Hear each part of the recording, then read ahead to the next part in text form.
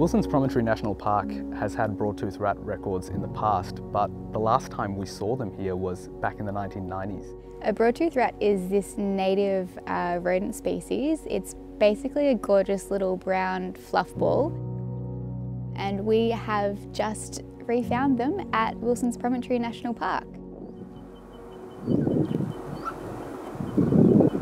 That's a good smile. Yeah, we've got one.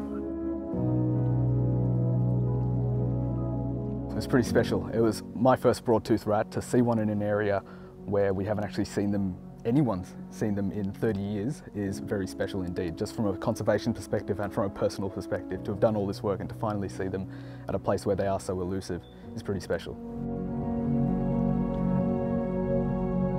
Most of our records and knowledge of broadtoothed rat comes from highland systems. This is probably one of the very few records from a coastal lowland system.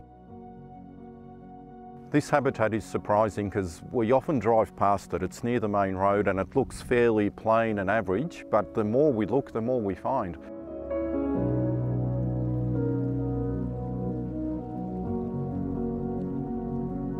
Broadtooth rats are unique in that it is completely obsessed with grass.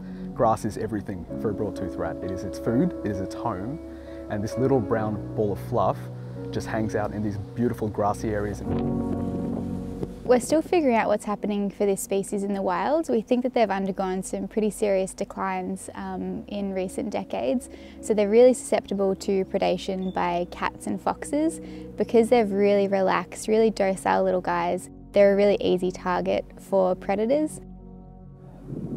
Rediscovering them in the grasses that we've found them in is really exciting news for the species. It means there's going to be some extra genetic diversity that's been held onto here that we thought would have been lost. So we're going to check out all that stuff and see how these guys relate to other broadtooth rats across the state.